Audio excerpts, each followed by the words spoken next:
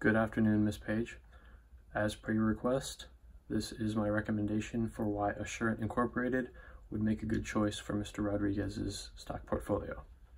Firstly, the assets on their balance sheet grew substantially from 2016 to 2017. Their numbers in 2016 were 29.7 million, and those increased to 31.8 million by 2017. Second, their stock price remained fairly stable at this time, seeing overall growth of around 5% throughout the year.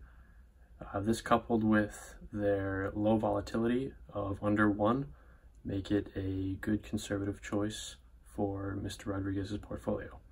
Thirdly, they have over 100 years of business experience, signifying strong management that can help them make it through any downturn in the market.